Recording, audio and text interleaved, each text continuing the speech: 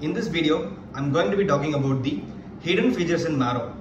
Apparently, hidden features in Marrow, because some of these features, I don't really think most people know it, or at least I think most people know it, but they don't actually use it as much as they should actually be using it. I am Rohith PVR, a third year medical student in Madurai Medical College, and in this channel, I make videos about medical school stuffs, and alongside, I also make videos about productivity, spirituality, and some of my favorite books.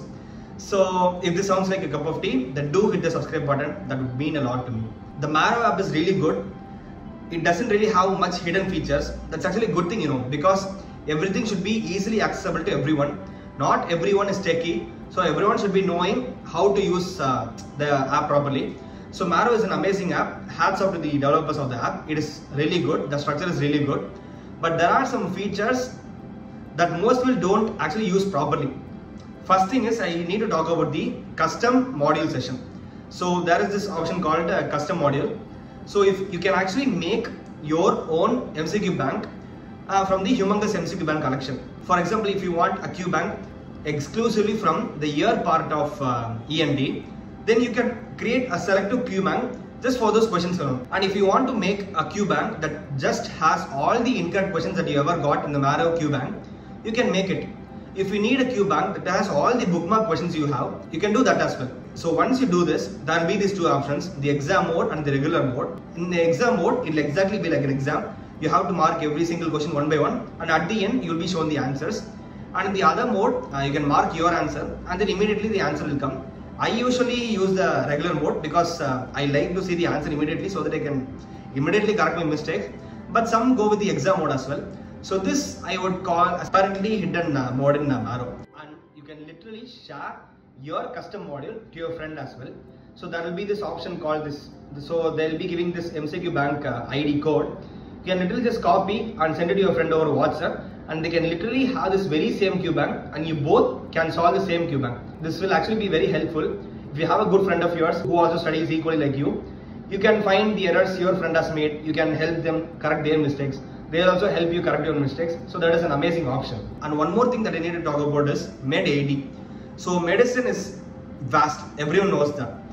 But Rakesh sir has taken the effort to consolidate entire Marrow medicine into just 80 hours. I feel like we can use Med-AD if we have less time and if we need to have a bit revision.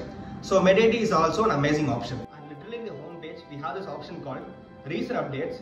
If you click them, you can literally go through all the recent necessary updates that medical students should know in the realm of the medical world. So for example, in here we can see these various updates. Like I even saw this update where they are talking about who declares monkeypox as an epidemic or whatever. So it is really useful. I wouldn't really say that I have been using it as much as I should be, but I am talking about this in this video so that I will also get motivated to look at them as frequently as I should actually be doing it. And in the home page, we have this other option called as Pearls. You can click the Pearls, you can go through all these subjects, you can select the relevant topics, and you can just have amazing high yield Pearls, amazing high yield content right in your fingertips. This is also an amazing feature in Marrow. You can screenshot Q banks. Yes, you can actually screenshot the Q banks. Screenshots of the video is not allowed because obviously piracy. But you can actually screenshot the Q banks, and thanks to Marrow for actually letting us take screenshots of the Q bank. It really helps us a lot because I am usually a fan of screenshots. I'll screenshot a particular Q bank, I'll screenshot the question, crop it and take that single image as an information piece, and I will annotate it to my digital notebook. So I like that feature, so you can safely screenshot your Q banks. There's no problem with that. And this might be pretty common, but still I'm sharing it.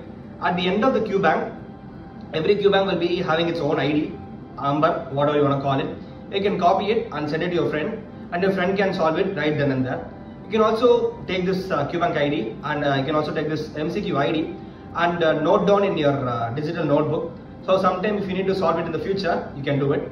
And in the custom models also, you can solve it in a similar way. But noting down in notebook looks like a pretty cooler way to do the same thing. So you can follow that as well. Feel free to share the hidden features that you know in Marrow. So in this video, I have talked about how to use Marrow effectively.